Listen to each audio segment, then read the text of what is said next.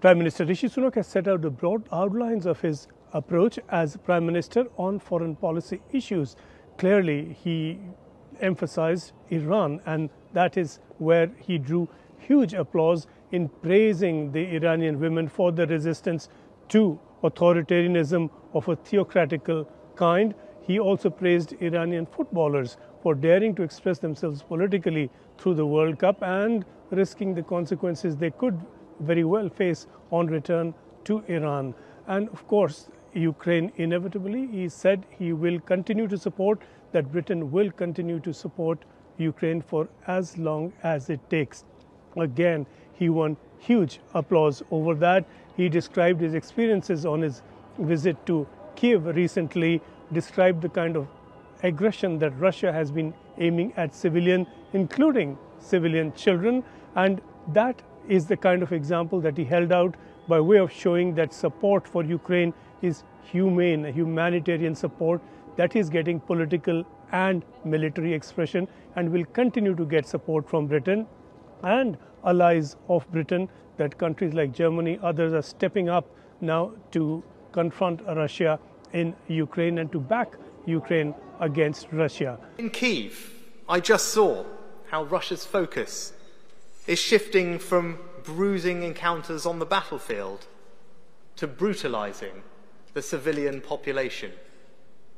It was written in the scarred buildings and the piles of rubble lining the streets, in the stories of the first responders I met from liberated Kherson, from the torture chambers to the booby traps left in children's toys.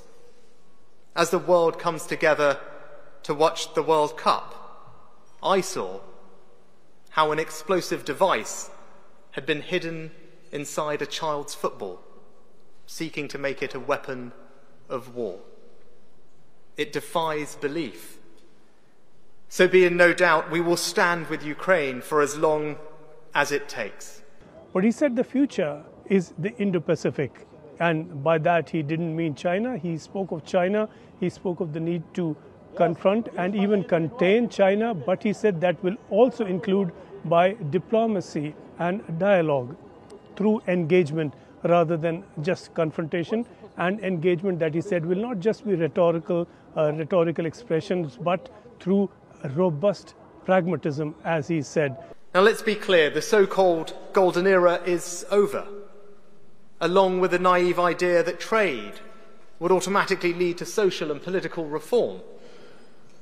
But nor should we rely on simplistic Cold War rhetoric.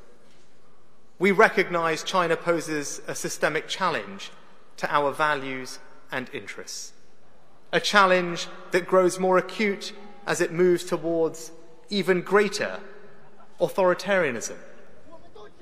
Instead of listening to their people's protests, the Chinese government has chosen to crack down further, including by assaulting a BBC journalist. So he is clearly on the path to taking a firm line but a tactful line. He said the future of growth is in the Indo-Pacific. He mentioned Indonesia in particular as a young and growing and rapidly succeeding country. He said by 2050, half the growth in the world will be in this region, and in that context he mentioned in passing that Britain is pursuing the free trade agreement with India, indicating thereby that talks, those rounds of talks are on track. He did not specify exactly what is lying ahead. This was a succinct speech setting out the broad strokes of the policy, but clearly we could expect progress on that and a signing of the FTA reasonably soon, going by the repeated affirmations that have come from Rishi Sunak.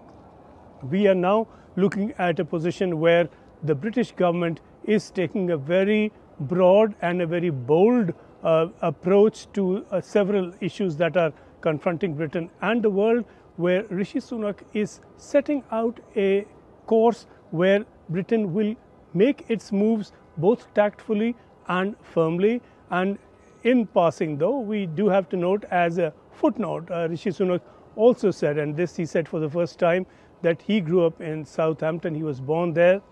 His parents, he said, came to Southampton via East Africa from the Indian subcontinent. This is the first time that he has referred to the origins from the Indian subcontinent.